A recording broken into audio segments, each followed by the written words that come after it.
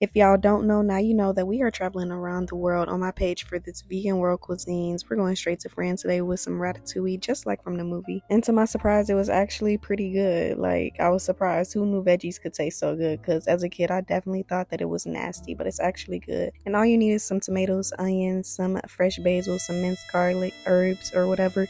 And you want to add in your oil into a pan and just let that simmer until it gets, nice and translucent. And of course, you want to slice up your veggies, yellow squash, zucchini, some tomatoes, as well as some eggplant. And you want to get that as even as possible. And those veggies that we cooked earlier, you just want to blend that up and then spread it evenly around your baking dish. Then begin to assemble the rest of your vegetables in a circular pattern. I added on a little bit more oil, some sea salt, as well as some oregano. Then I baked it. And right here, this is just a little twist of my own. I added on a little bit of vegan butter and parsley. And look at how good it actually looks. And I promise it tastes just as good as it's looking. Definitely try it. 10 out of 10.